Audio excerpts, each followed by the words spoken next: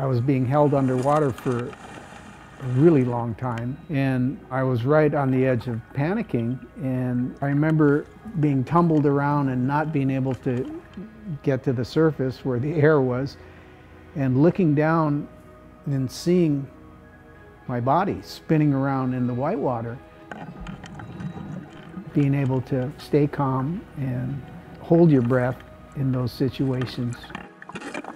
That was a validation of everything that I'd learned and done so far in yoga. I was born here in Hawaii. I'd always been a surfer since I was 10 years old. And I think it was in 1968, I saw a bunch of girls around a bulletin board, saw that they were going to a yoga class. So I think I went to that yoga class hoping to see them again.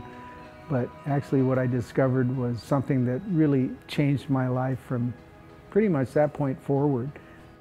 It was in this yoga class, watching this instructor move from one basic asana to the next, that I realized, wow, if you could move like she moves on a surfboard, you really would have it licked. And I thought, that's got to be the perfect thing for surfing.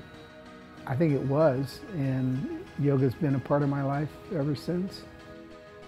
We were in the transition at that time in surfing from the longboards to the shorter boards, which translated into higher performance, able to do more things on the wave than had been possible with the older equipment. And surfing really became less about strength and more about flexibility.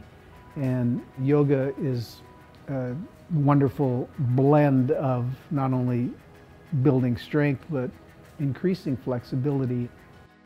As we got more into yoga, we started to understand that the pranayama and breathing practices really had a great deal to do with holding your breath when you got in a bad wipeout in big surf. And the meditation also had a tremendous amount to do with it. You know, having this whole surfing thing was really a search, a mission to try and find, I guess, myself, my identity through surfing. And one of the great lessons that surfing teaches you is to be able to go with the flow smoothly and to be in the moment spontaneously. And I try and impart that when I'm teaching a class so that people will forget about expectations or disappointment because they're not able to do a pose like the person next to them, and just be in their space and in their practice, in their body. In 1968, yoga wasn't like it is today. Yoga back then was presented as a complete lifestyle whose purpose was directed towards a spiritual awakening or enlightenment. Surfing and yoga is not about perfecting the pose or your technique or anything you do. I mean, it's all about that process. That way it becomes an ongoing evolution.